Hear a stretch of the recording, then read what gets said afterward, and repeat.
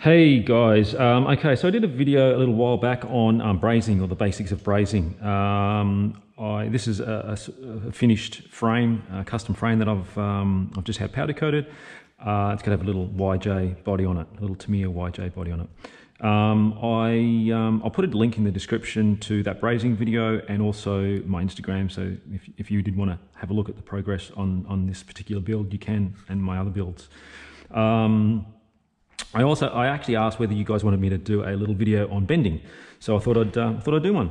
Now what we're going to do today is I'll show you how to do a closed hoop. So basically, you would a hoop sort of similar to this, I guess. So you'd come up and around with the hoop there, and then back down. I mean, that's a common thing that you'll need to, I guess, fabricate if you're doing a custom cage.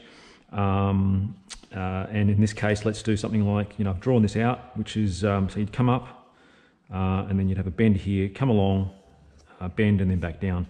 In this particular example, let's go 140 mil. So I'm talking metric here, so I'm sorry for you imperial folk. So 140 mil overall that we want to achieve here in terms of your width of the hoop. Okay, so a few things you need. A template. Now this is one that I made earlier. I've painted it red oxide so I don't lose it. I'll go through how we make that, because that's something that you'll have with you all the time when you're making hoops or when you're bending. That's our little template. So we've got our tube template and our paper template. So always draw out what you need to draw out, what you need to I guess achieve or fabricate. All right, let's start with the template. Template here. Well, this is basically a bit of scrap, a bit of offcut. Now you can make it whatever size you like. If you're wanting to make it the same size as what I've got, we're looking at 70 mil. Grab your tube bender.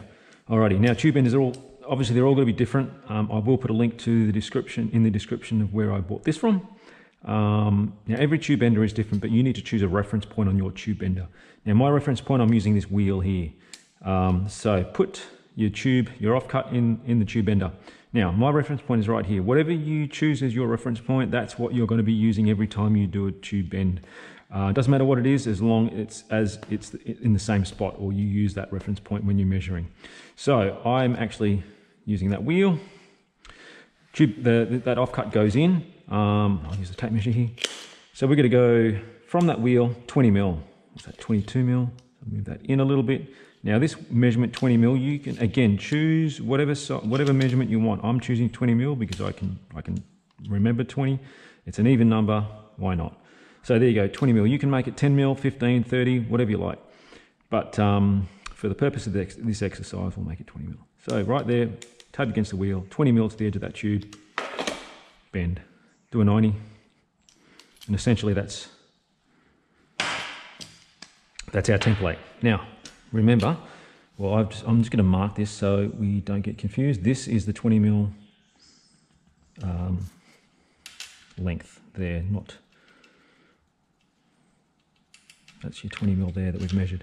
That's your 20 mil, not that one. And that's why I've made this a little bit shorter, because this is the length that we need, that 20 mil. Now you can make this as long or as short as you want, but as long as you recognize that it's irrelevant, but as long as it's the 20 mil or that number that you've chosen, that's going to be your the important, I guess, side of that template that you need to use. Alrighty, so we've got this drawn out, like I said, 140 mil in width, overall width that is. So that it is from outside to outside 140 mil.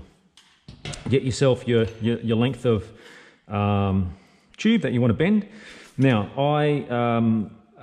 you work from the center out. So basically, I've got my center line there, and let's mark the center line on this tube as well, which is, what have we got there? We've got 240, so that's 120 mil.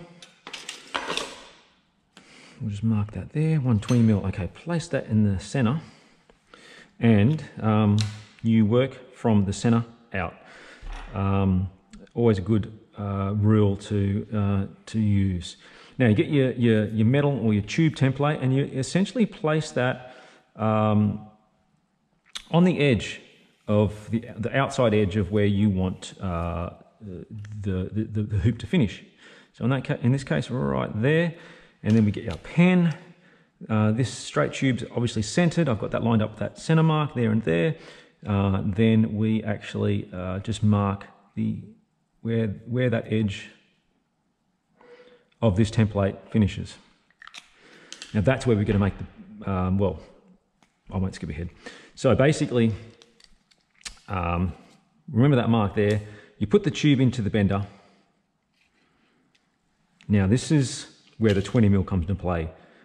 You put your tape against your reference point, whatever that is on your bender, and you make sure that that mark is 20mm or the number that you've chosen. So there we go. Tape against the wheel, my reference point. You can see there, I hope you can see that, 20mm to that black mark. Now that's where you bend. Do your 90.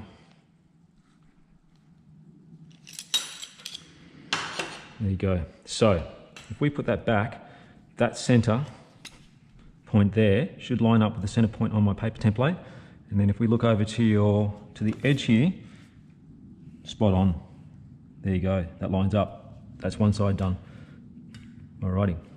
Now we get this and we flip it over.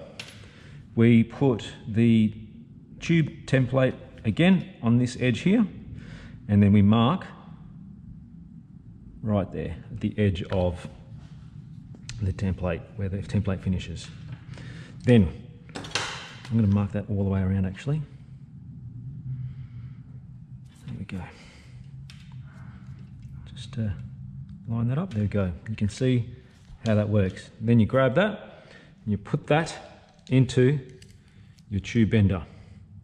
Now we get the tape measure and we get that reference number, again 20mm. I've actually fluked that, that's about 20mm right there. It's probably a smidge too long. There we go, 20mm. So from there to that mark is that reference number, 20mm. And just line that up so you don't have a skew-if hoop, and you bend. Now, hopefully this works. And there you go. That's actually probably, you go a little bit more on that because I didn't go enough on the bend. Just a tad more. And line that center up there, and then let's show that again. Line that center up. There we go. Perfect. In line with that mark there. And we're looking on this side, in line with that mark there. So there you go. One hoop made. So yeah, that's how you make a hoop. I hope that helps. Like I said, the most important thing is getting a template.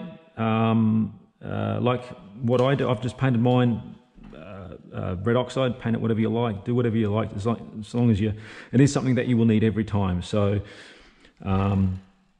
keep that handy. Mark out your hoop that you want to make on a piece of paper, and just practice.